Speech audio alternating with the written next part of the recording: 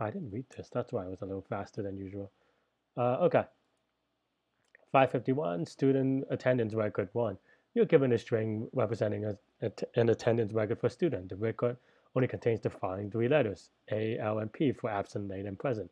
A student could be rewarded if its attendance record doesn't contain more than one A or more than two continuous Ls.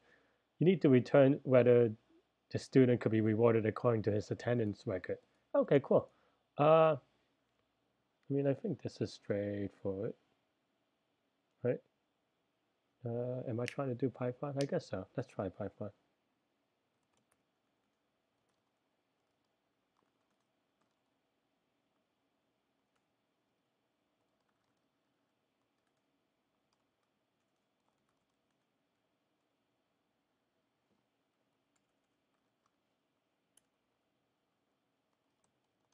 This is, I guess I didn't really talk about this form, but it's just, I think you just kind of simulate it, right? I don't think there's anything there's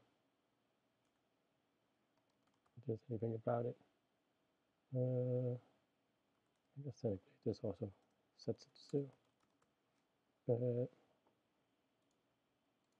But that's, and I think that's maybe it. Maybe this was a little bit of a dubious idea in that these are too easy, maybe. Okay, I say this and I get it wrong, so that's just, yeah, that's what you get. Well, I didn't return anything. Okay.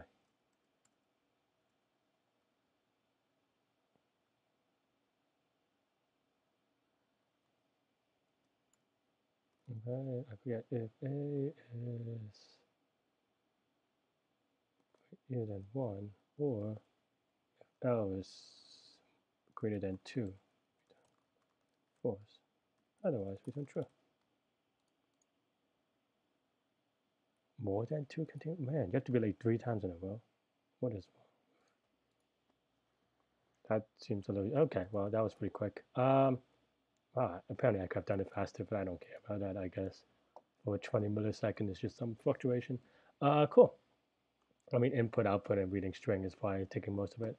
But yeah, I also don't expect this to be on a interview unless it's like a really basic phone screen type thing where I don't know, where they just want to see you be able to code. Man.